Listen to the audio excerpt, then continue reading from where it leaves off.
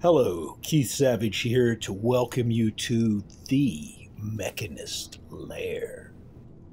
Usually I don't talk over my tour videos because I feel like the work should stand on its own. But in this case I have a lot of complicated things to show you, and I think it will clarify things if I explain just a little. This isn't your ordinary Mechanist Lair. This lair is more Rust Devil than Vault Dweller. Although, as you can see, my Vault Dweller did use some Vault-Tec items. All of this was mainly built as a blind to hide the back of my Champions board. I think it really enhances the entrance and sort of hides what's really going on down here. As typical with vaults. I'm gonna stop talking for a bit so you can take in the magnificence of the Mechanist Lair.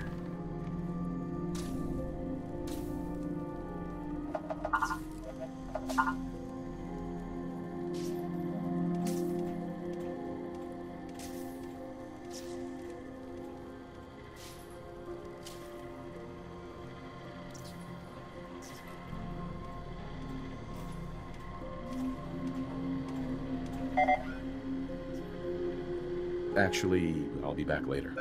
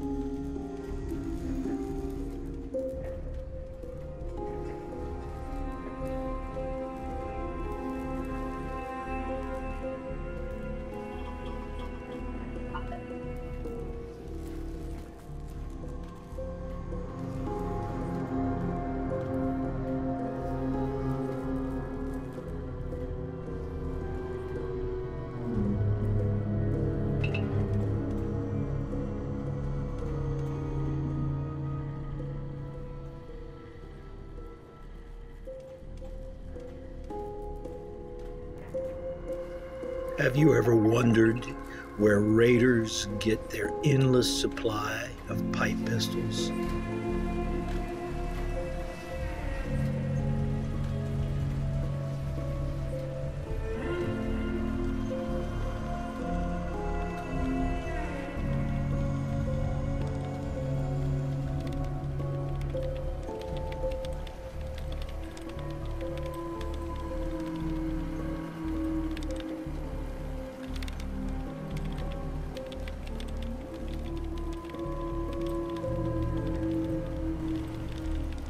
Ready to start tracking down some robots?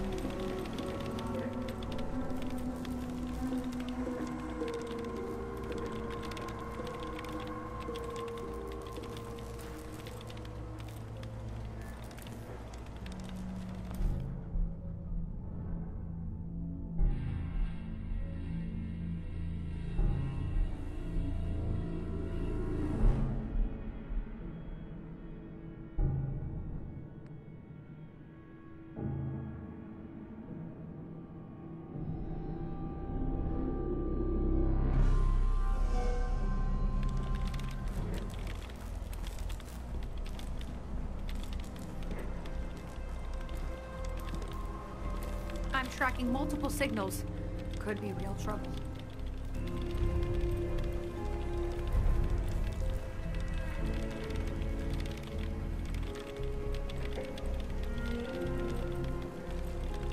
I hope those robots aren't giving you too much trouble.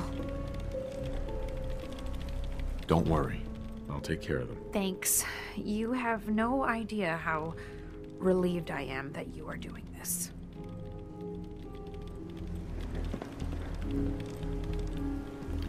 I like doing her Radiant quest for the robot mods because I'm playing a character without the science perk. Getting new robot mods is hard. I can't just make them. I have to scrounge them. But that's cool because that's part of the character.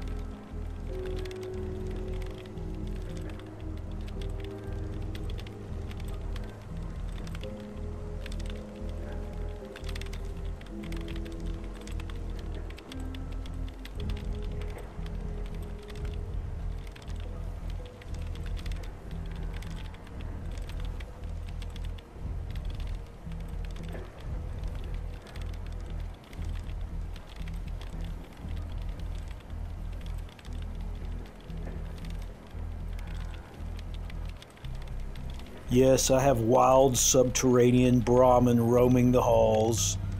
Some got inside centuries ago and now they breed in the sublevels. What can you do?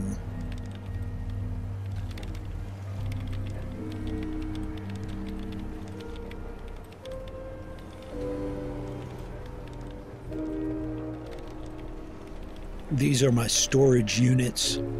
They store the weapons that the Weapon Forge makes. The factory floor is divided into two departments, one for weapons, one for everything else.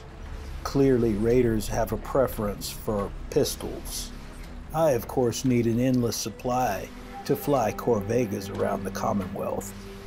The belt of the Weapon Forge has this diverter that sends approximately half of the weapons to the storage unit up above and the other half to the storage unit down below.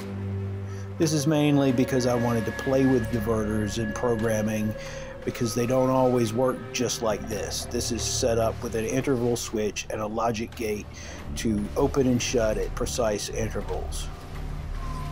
And the lights flash along with it. Another thing that's very important is apparently you have to always reset your Weapon Forge. I want to make pipe pistols, but it's going to try to make 10 millimeters. So here I am resetting it.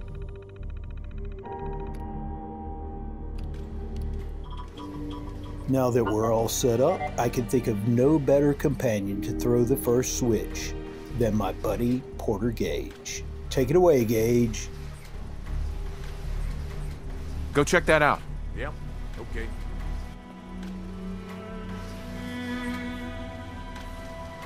Okay, boss.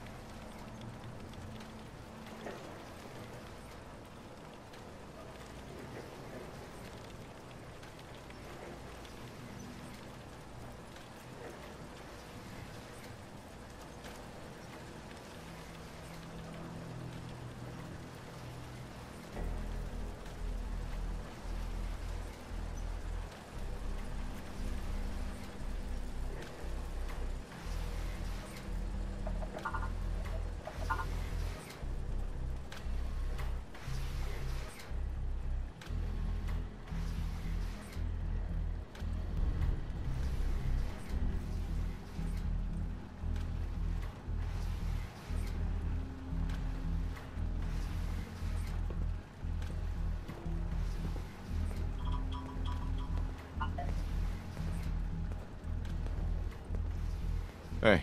Yeah, what's up? Check it out. Sure thing.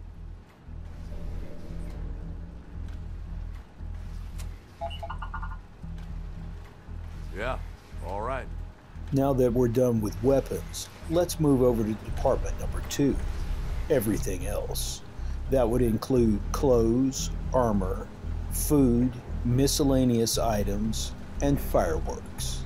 I arranged all the mills in tiers so that the ones above drop their items onto the belts below, so that they eventually will all feed into one container. This is the clothing mill here. It is the base belt upon which everything else drops. Here is the armor mill just above. It has a short belt that feeds directly onto the clothes belt. The concrete half wall you see is to prevent the armor belt's items from shooting over the clothes belt. And no, it doesn't make Black Ops chess pieces. I just had to put a lot of things on the belts for show. Next tier up, we have the food processor, currently programmed to make sugar bombs. Above it, we have the miscellaneous items builder. It's currently set up to make Vault-Tec lunchboxes, mainly because it only requires 3 steel for a lunchbox. Let me give you a really good look. There we go. Okay, the miscellaneous is up top. It drops down onto the food below. Around here on this side, we have the fireworks down there. Although technically, it's pyrotechnics, with a belt full of lovely clear weather shells for Somerville Place and Murkwater.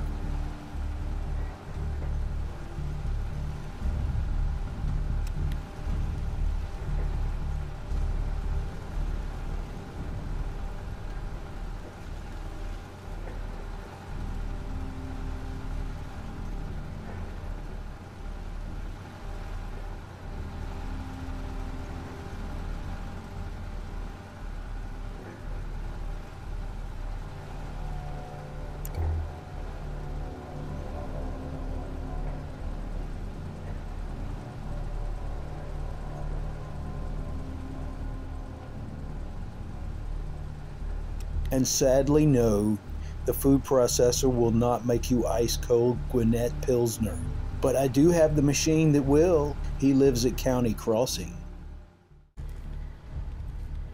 This department has 2 modes, automatic and manual. This switch here on the wall controls the automatic. It turns on everything at once. Hey. Yeah? What is it? All 5 mills will make as much as they can until they run out of components. Check it out. Sounds like a plan. The manual mode is controlled by pressure plates, and depending on how I wire those plates up, they can control any one of the mills or several. That's the last of the armor going by on the belt.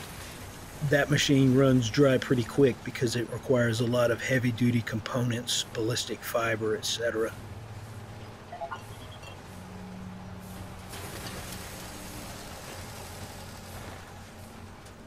Up here is my gantry where I keep a pressure plate to control them. It's a good spot to look out over several of the belts at once. Unfortunately, it doesn't make the best place to view everything because of all the obstructions. But that's why I made them all out of mesh. Here to the left, you can see where I made a glitch monstrosity where I had to put picket fencing and wire fencing and metal wall in to try to prevent stuff from falling off the belt completely. And it works. Along with a glass wall in the back, it pretty much prevents everything from falling off the belt. I have had 1 or 2 spills, but it's nowhere near as bad as it was with nothing. It's a bit dark back here, so I'm going to turn on my light.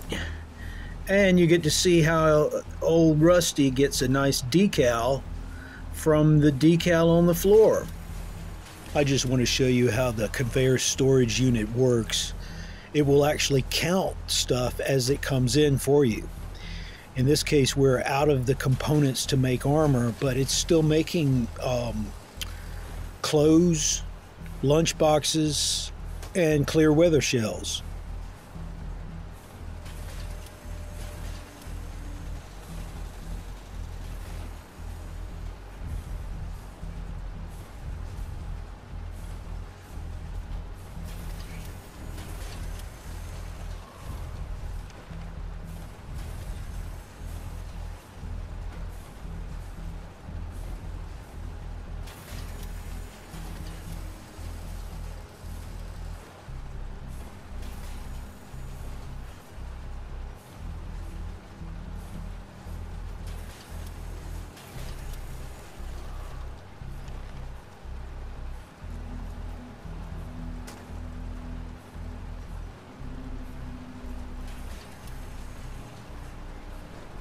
As you can see, the wall and fencing glitched in here pretty nicely, and it does indeed work. Almost everything stays on the belt. It was one of those fortunate accidents where the unplanned turned out to be better than the planned. I really like how the mirror ball light shines on this corrugated wall. Take a good look and listen out for the talking lunchbox.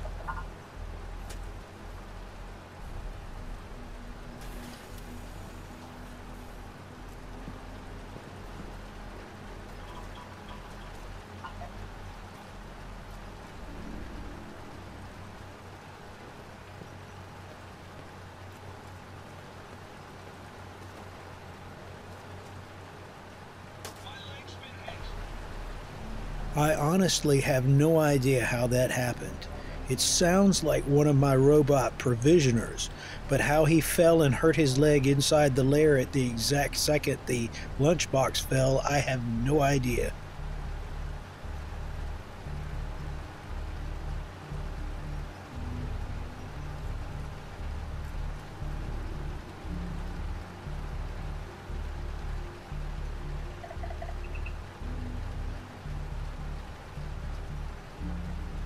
Now that all mills are shut down because they're out of components, I just want to give you a good look at everything we've made. But remember that a lot of these items were not made by the mills, I just put them on the belts for show.